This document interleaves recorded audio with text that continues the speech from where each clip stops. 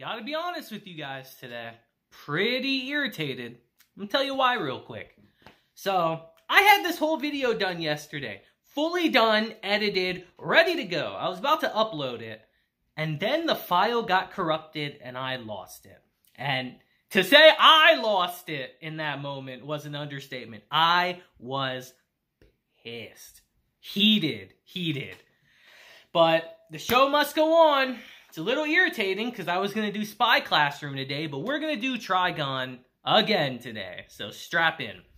To be fair, we do have an interesting episode today that's all about Wolfwood. We learn about his past, and we learn just how tragic it actually is. It's not a happy past, to say the least. So, let's just get straight into it today and talk about Trigun Stampede, episode 6, again. So our episode begins today a little bit dark, actually, as we see a man running for his life through the desert. As we see that Wolfwood is the one chasing him down. Now, in a panic, this man takes his gun and shoots at Wolfwood and actually hits him multiple times. As the man says, "Ha! Some executioner you are." But our boy Wolfwood's not going to go down that easy. As we see, he takes a vial of this medicine that we saw in our previous episode, and he drinks it. As we see that he gets back up on his feet, and he's healed. He looks demonic right here. As the man says, "You're a monster," as Wolfwood guns him down right then and there. It's a hell of a way to start our episode, to say the least. Murder. But it's here we actually transition to our crew as they're driving along, and there's this really somber atmosphere hanging over them after the events of our last episode. Everybody seems very down. As Roberto tells Vash, "You can take the sand streamer from the port up ahead to get the Jula." As Meryl asks him, "So does that mean we're going to leave the car behind here?" But Roberto tells her, "No, this is where we check out. We need to return to headquarters. We got to write up that article of ours." And naturally, Meryl is not very happy about this. She wants to stick with Vash at this point. As Roberto asks him, "You're fine with that, right? You're fine with us getting out of here?" As Vash just nods at him that it's fine. And again, we see Meryl feel some type of way about this. And it's here we transition to the sand streamer itself, which I actually do remember from the original anime years ago. I remember this. It was always a very cool concept. And it's here as we see Vash and Wolfwood boarding without Meryl and Roberto. He says, I thought those guys were your buddies, man." As Vash tells him, "No way. I don't want to put them in danger." As Wolfwood tells him, "No? That's pretty cold, man." But it's here as Meryl and Roberto are watching them board. Meryl, again, hates this as she says, "I don't understand why we're separating here." As Roberto tells her, "Yeah, I didn't think you would." As she takes a picture out and tells Roberto, "How can we let the humanoid typhoon get away?" And as we see it's the picture from the previous episode, Roberto says, "He's just too much trouble." As he tells her exactly what I'm thinking as well, as he says, "What kind of monster looks the same for 20 years? As she tells him, "What, are you scared now?" As he tells her, "Say what you will. We're writing for a tabloid here. It's nothing worth risking our lives over." Imagine risking your lives for, People magazine, guys. Who would do that? But Meryl is not having it as she gets in his face and says, "Then it's okay if we're not risking our lives, right?" As we see that she is not backing down on this topic at all. And it's here as we see the sand streamer leave and we go to Vash and Wolfwood again. There's that same somber atmosphere. As Vash asks him, "What's your end game here?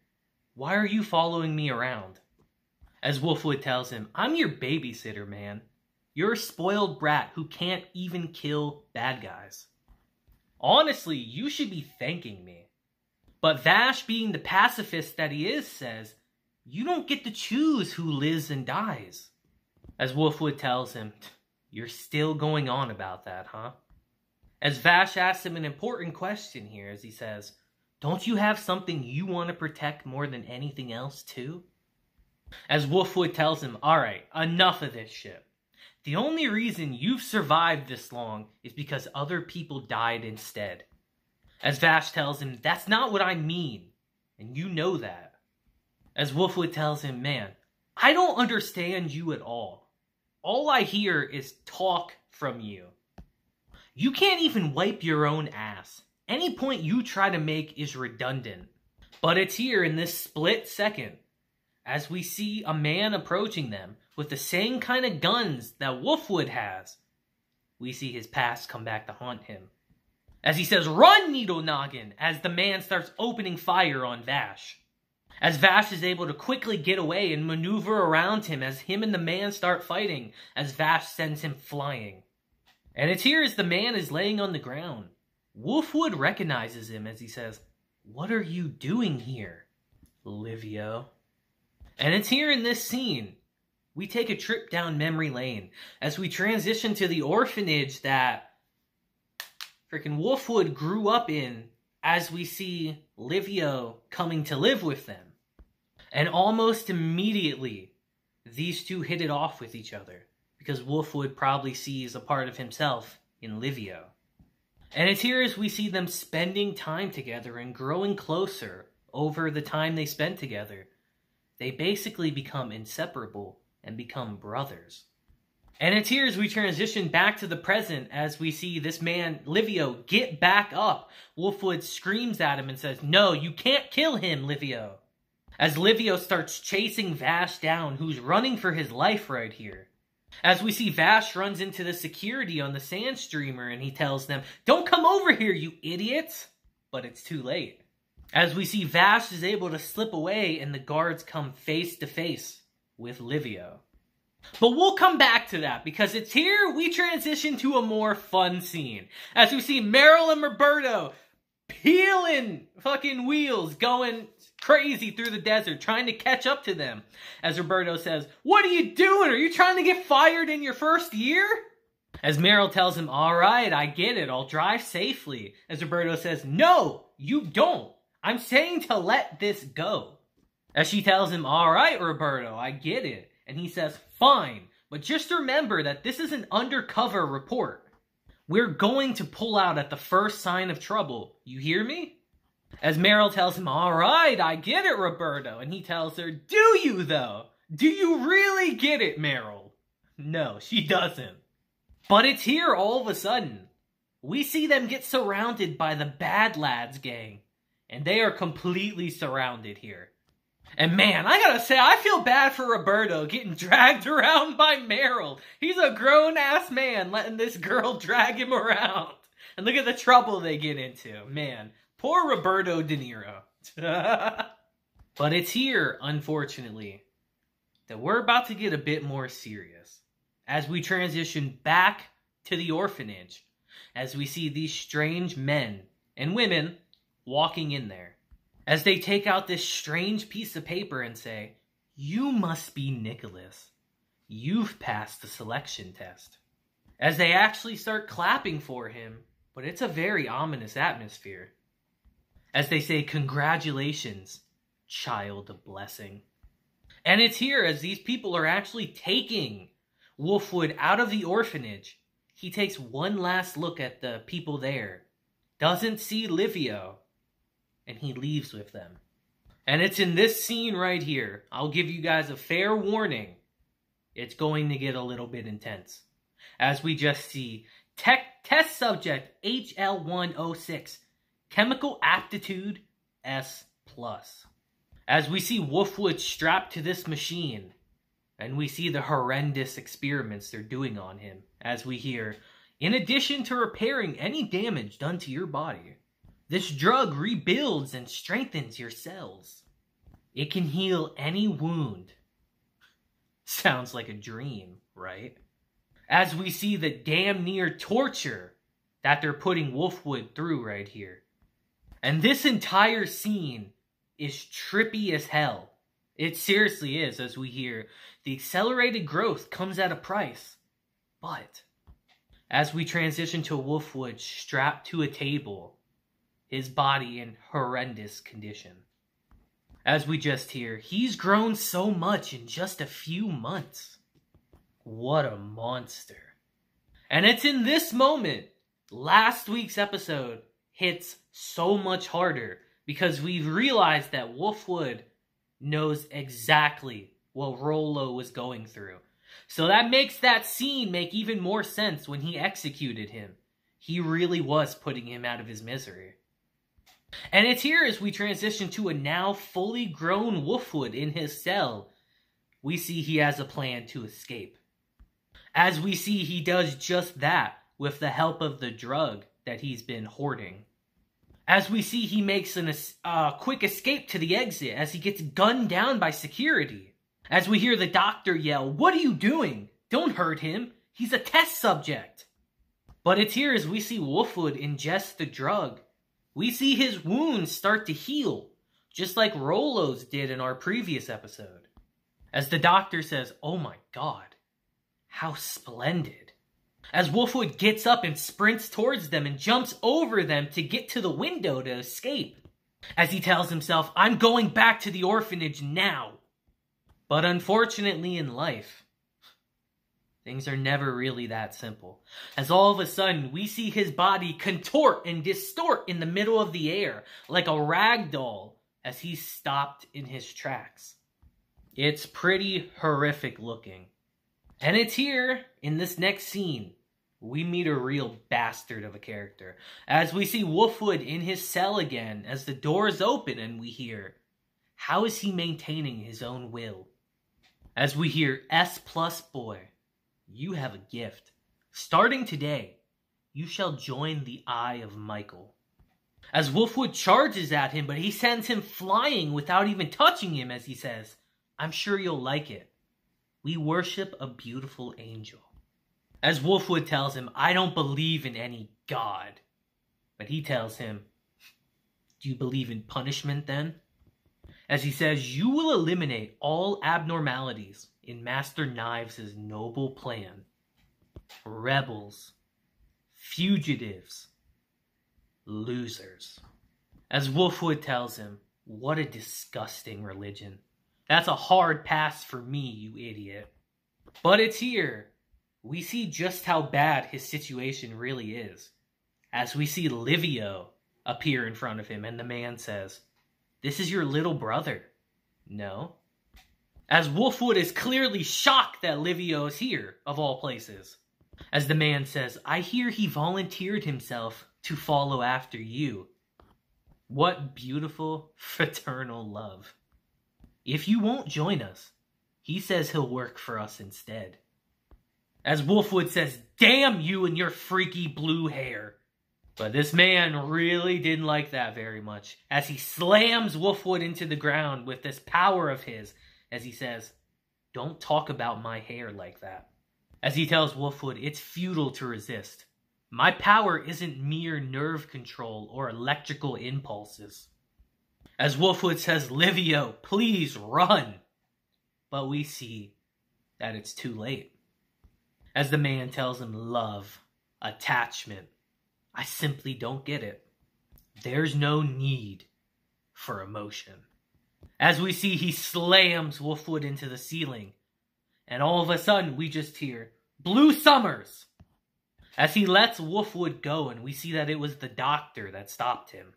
As he tells Blue Summers, "Please be gentle with him. He has S+ drug compatibility, the highest class." As Blue Summer says, "Oh, sorry, I didn't know about that, Priest William." And it's here as they leave Wolfwood completely battered and bruised, beaten.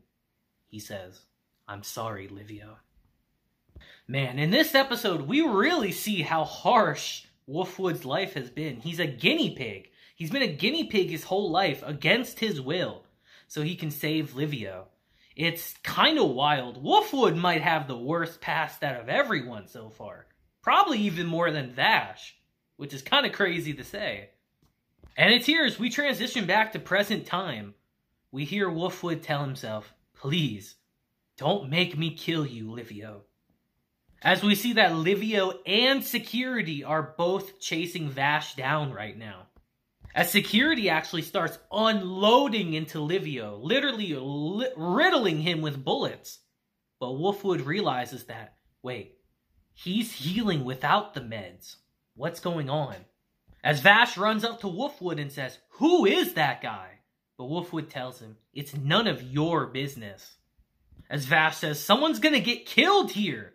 As Wolfwood tells him, "You shouldn't be worrying about other people right now."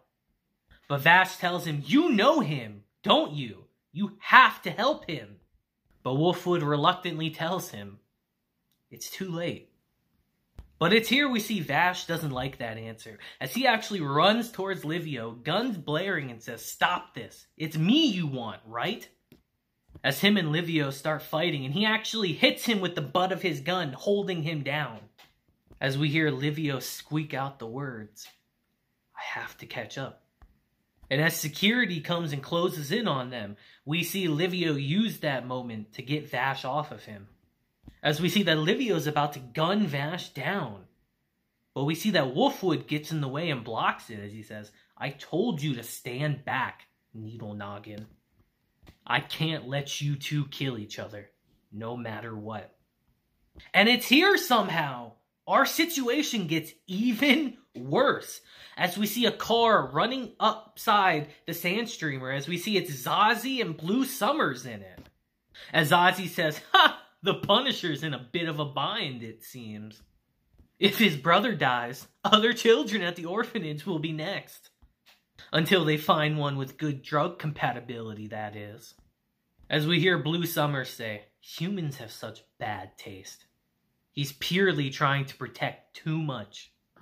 And it's here we see Wolfwood knock Livio out for a second, as he tells Vash, "Hide already, damn it! If you don't, I'll beat your ass myself."